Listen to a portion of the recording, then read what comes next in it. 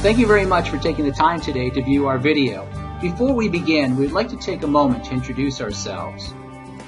There are many aspects to 9.Connects, but it boils down to the fact that we're a PCB Centric organization. We believe and focus on the PCB due to the fact that it is truly the center point of all electronic design. That's where our expertise lies. We provide services not only in the PCB layout, but in design consulting as well. And during the technical portion of this webinar, you will see this expertise in motion. We are now the exclusive North American instructors for Altium Designer. We host 100 trainings throughout the year across North America, and we are excited to bring these trainings closer to you. In addition to our services, we are also a value-added reseller for a number of PCB-related software companies. And just to note, each company has been presented in past webinars. So if you're interested in them, please contact us or check out our website. And by the way, we provide one-on-one coaching for these tools as well. For more information on our services and past webinars, please contact us. Our information is listed in the description below.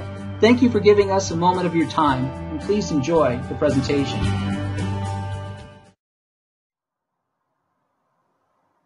Well, thank you very much for joining me today. This is a video on how to install Altium Designer 15.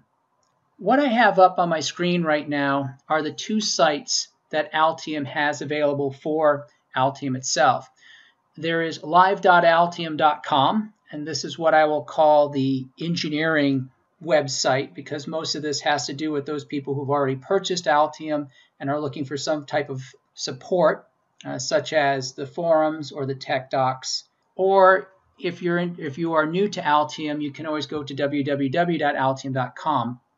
Now, in the past, www.altium.com and live.altium.com were rather different, though what they've done recently with this whole new website changeover is the fact that the ribbons are the exact same now. So the ribbon that you see up here is the exact same that you'll see over here at live.altium.com. So you can access the download information on either website. Now, in the past, if you're used to Altium's old website, the easiest thing to do was to scroll down to the bottom and to simply click on where it said download. And what they have changed since the last website update is that they no longer provide that down here. They actually want you to go through the ribbon in order to get to the download site. So I'm going to go under products, and you'll notice under products it's rather different from what you may have seen in the past with Altium. So let's take a look over here to how do we do the download. Well, actually, if I click on Altium Designer 15 over here, it's only going to provide me more information. And if you want to go through this, you certainly can, but it's not going to get you to where you need to go. Okay, I'll just bring this up here and you can take a look. So it's just showing you all the capabilities of Altium Designer, their marketing type of stuff that you would expect on their site. So let's go back over to products, and I'm going to click over here to where it says downloads. All right, now you'll notice that this got cleaned up from the old website. In the past, a lot of things were provided on this particular page. They would have had links to tasking, they would have had links to a dashboard, they would have had links obvious to Altium Designer and several versions of Altium Designer. Now you may be asking yourself, well, which one do I need to download? Let me talk about these other two here for a moment, and then we'll push more on to Altium Designer itself. Now, Altium Vault is another product that Altium sells, which is specific to design management. It is used for not only components, but also for documentation. So they are using a version control system to handle all of your documents. Now, in the past, Altium did provide something that was called a personal vault. A personal vault could be used by one person. It was primarily put out there by Altium so people could kind of kick the tires and get a better feel for the vault. That personal vault has long been removed by Altium. I think it's been about 2 years now. So if you do have an old copy of the personal vault, I'm just going to forewarn you that it will not work on the newer versions of Altium. And if you do try to seek a personal vault, Altium no longer has it. If you have purchased the vault, and you'll definitely know because this is not a trivial purchase, then at that point you can download this and install it accordingly. However, for most companies, if you have purchased the vault, it's really going to be your IT folks who are going to have to install this since it has to go onto the company server. For the individual users, I wouldn't worry about trying to download or install the Altium Vault, especially if you don't have a license for it. The second option over here is the private license server. And the private license server is part of the different types of licenses that you can purchase from Altium. Altium has 3 different license types. They have the traditional standalone. This is a license that you purchase. It is an encrypted file. It's a .alf file. That's the extension ALF, which stands for Altium License File. You put that onto your machine and you're good to go. Now, many people opt for what's called the on-demand license. And the on-demand license allows you to use the licenses as necessary depending on which machine you may be on, as long as it has Altium. In order to access that, you actually have to sign in using your support account. And once you sign in, your company information will appear. In fact, I'll demonstrate this a little bit later on. And then from there, you can pick whatever licenses are available to you. But you have to have an internet connection in order to use it. There is a roaming feature, and that will allow a temporary license to be put onto your machine, and you can determine the number of days that you wish to have that license for. And then you can also return the license earlier if you return back to your work environment and no longer need to have a roaming license. The last one is this private server license, and the private server used to be called the floating license. They removed that name because it was becoming too confusing with the on-demand concept.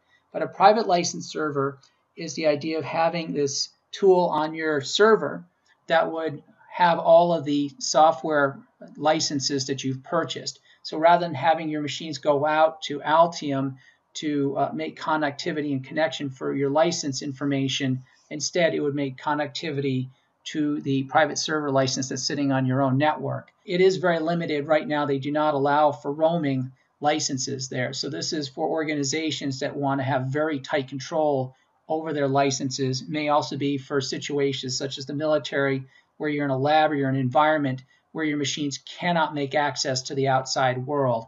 So that's why the private license server will be used. If you're going to download this, it more than likely means that you're a part of the IT group. It's not something you'd normally put on your own machine. So these two over here are really for the IT folks. Now let's talk about Altium Designer here. So this is the tool that you want to download. Altium gives you the option of downloading the latest and greatest. So here's 15.015 at the time of this recording. Then I can also download versions prior to Altium Designer 15. What I'm going to do at this point is I am going to download the latest version. So I'm going to click on this here and to determine that this is the one I'm going to download, and I'm going to execute it. And so now it's going to ask me to download this, and I'm going to press save. And what this is allowing Altium to do is, rather than trying to just download 2 or 3 gigs of an entire software package, what this allows Altium to do is to start a communication between your machine and Altium, so that if there's any interruptions, it can resume again after the interruption has been resolved. Where in the past, if you downloaded something that large and there was an interruption, you would not be able to recover. That's why I call this really a beacon program. It installs onto your machine. It's going to ask you a series of questions, and once those questions are answered, then Altium's going to install.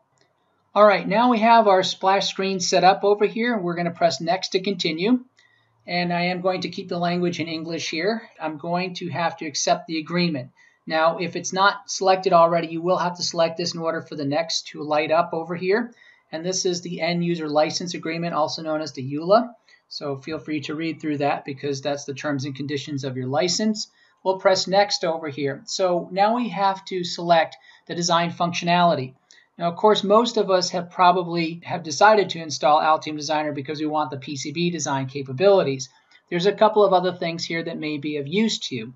So number one, there's this thing called the platform extensions. And I recommend you enable this so that if there's a third-party tool that has been created that works with Altium Designer, such as the ICD tool or the Octopart tool or the Web Bench tool, and there's many others, then you can ensure that those will be installed because you have the platform extensions to be able to do that.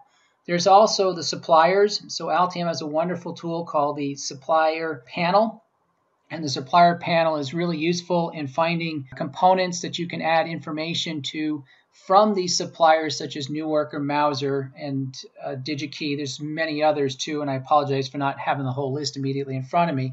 But in order for you to get that information, you need to have this enabled. There's also the FPGA capabilities in Altium, and it's actually pretty extensive. So if you want to have that capability to take a look at it, you can. Now don't confuse the FPGA design capabilities with the PCB ones. The PCB is just that. It's about going from point A to point B, whereas the FPGA design capability is the inner workings of the FPGA itself.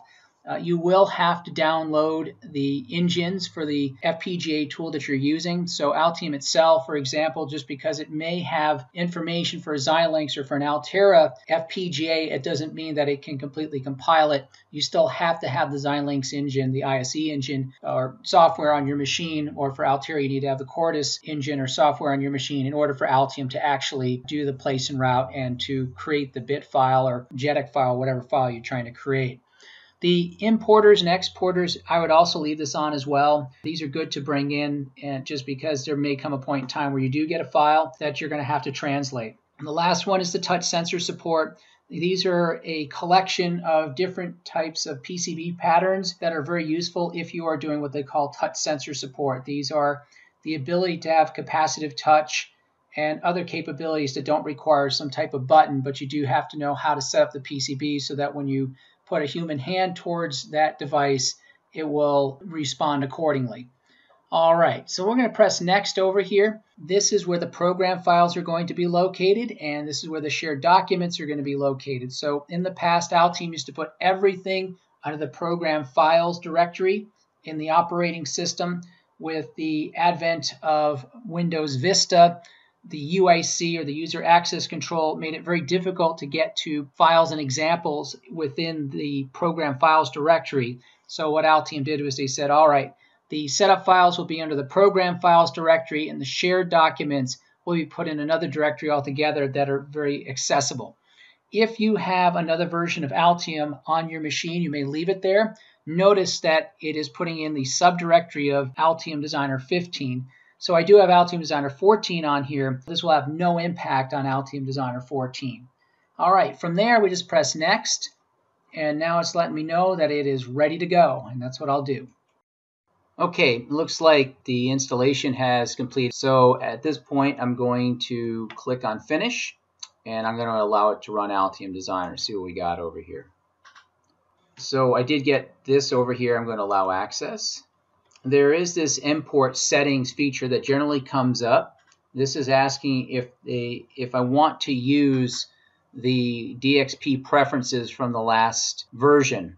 I am not a big fan of this. It seems as though Altium is constantly changing their setups, and it's caused issues in the past, at least when I was doing support for them. If they fixed it, I'm not aware of it, but I don't recommend it. If you are going to do this, I would recommend that you basically take a copy of your file, which you can do on your own anyways. You go into Altium, you go into DXP preferences, and then you can save it, old version. You can load it into the new version on your own. I'm not going to let this do it on its own, so I'm going to cancel here. Now, this showed up on my other screen over here. I'll try to pull everything up. Here's a warning that you're going to see, and you can turn it off saying don't show this message anymore, and it says parallel port driver is not supported in 64-bit Windows. So what's the deal with this? This is very archaic, actually. So Altium in the old days had a feature called the nanoboard. Now, you probably have heard of the nanoboard 3000 and the nanoboard 2. There was something called the nanoboard 1. And the nanoboard 1 actually ran through a parallel port. Through the years, the parallel port has disappeared. I think it's been gone for about 10 years now. So there's no more support for parallel port in the Microsoft operating system. Now, if you want to, you can always have a parallel port put into your machine, but they have to basically add a card in there, and it's got to do some tricks with the operating system so that the operating system treats it like a parallel port. So that's why they're warning you of this. If you don't care because you don't have a nanoboard, then don't worry about it. And I'm just going to say don't show this message anymore and press OK.